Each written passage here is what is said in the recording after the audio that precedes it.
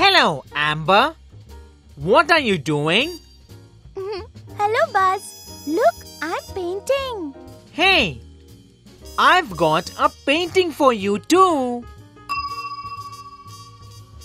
Wow, that's a beautiful painting, Buzz. But it looks a bit different. Yes, Amber.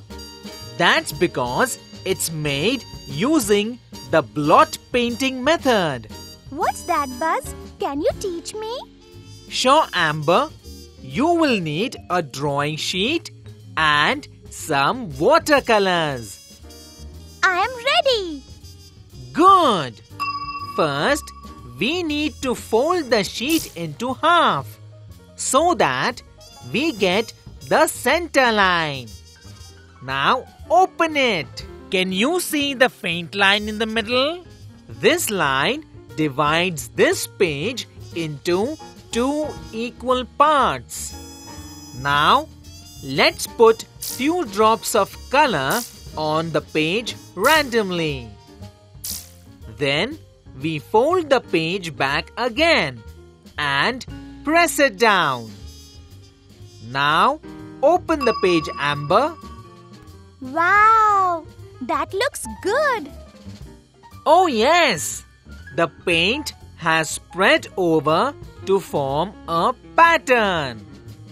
Similarly, to draw a butterfly, paint half of the butterfly on one side of the fold and fold the page.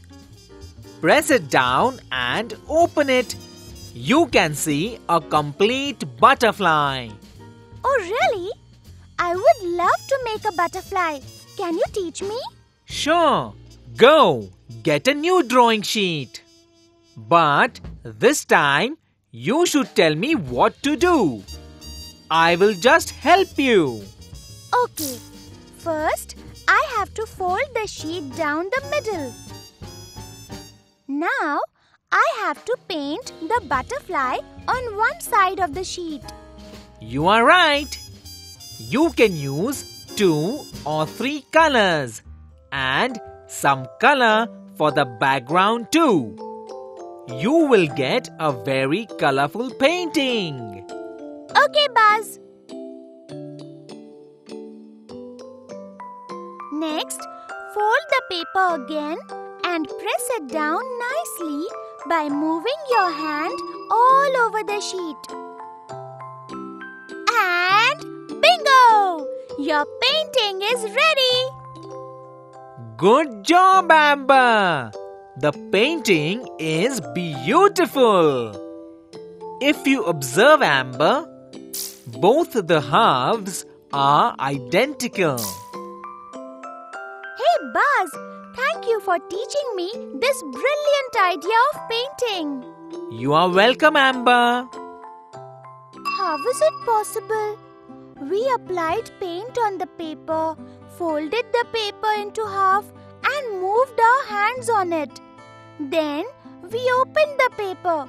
How did the paint come on the other side exactly the same way? The design on both the sides was the same.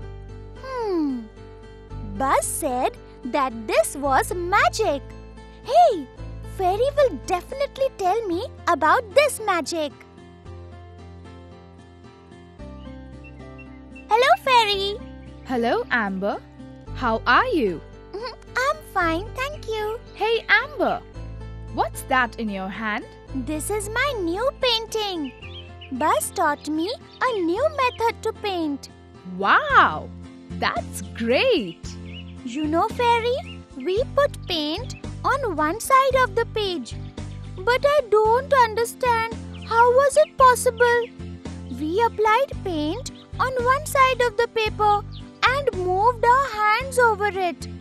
And when we opened the paper, how did the paint come on the other side exactly the same way? And Buzz said it was some magic.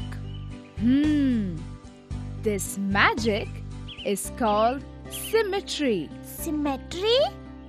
I'll explain it to you.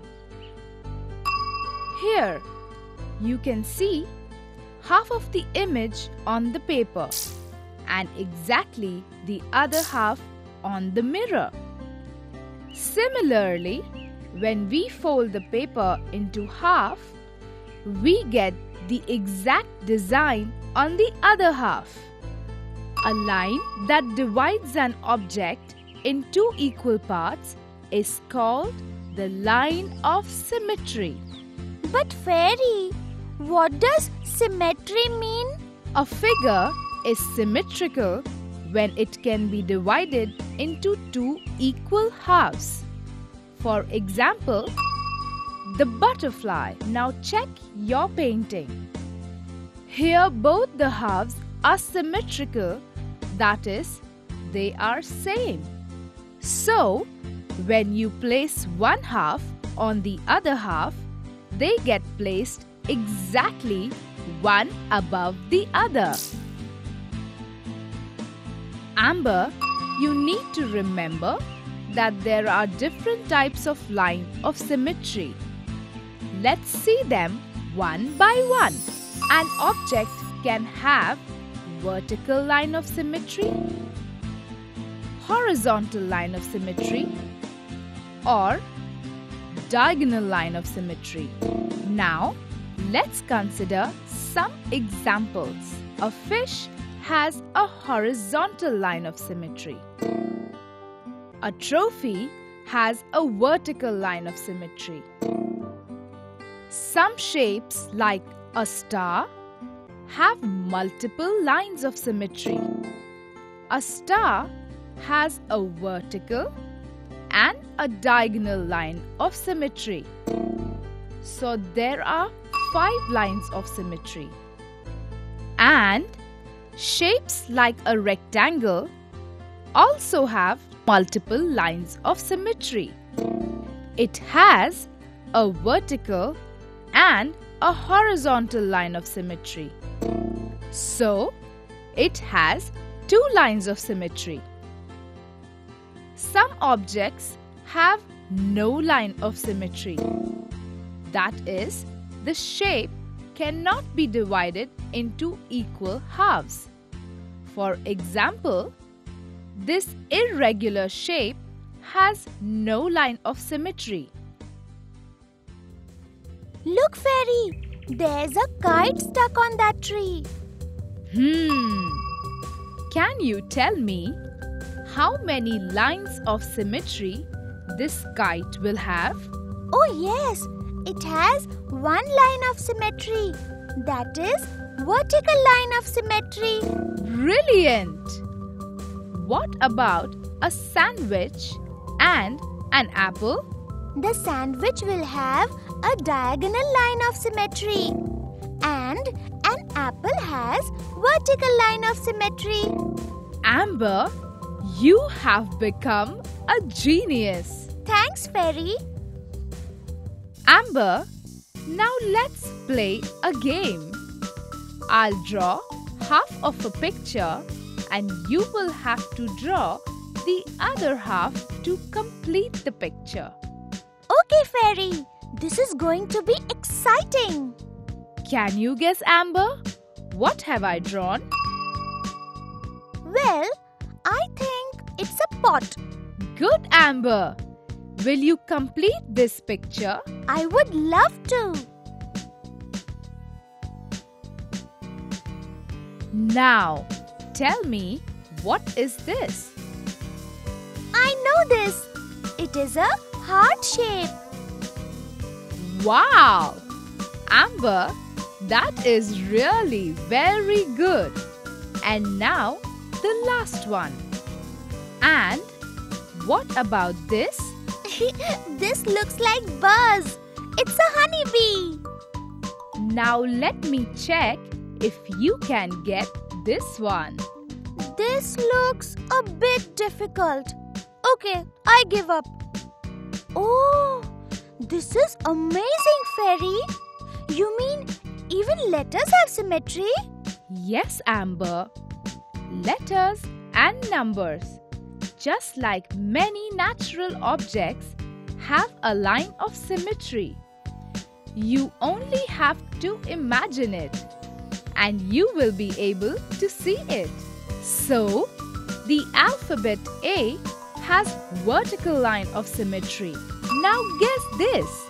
I know this. It's the alphabet B.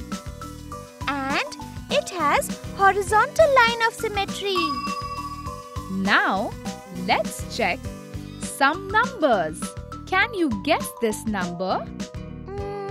I'm not sure. Okay, I'll tell you.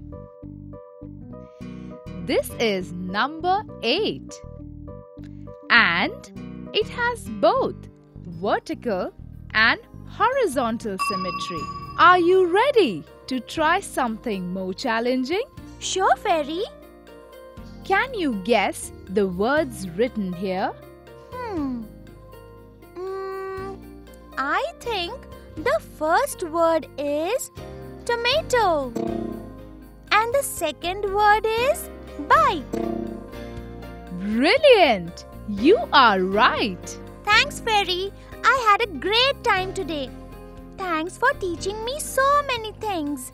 Oh, you are welcome, Amber.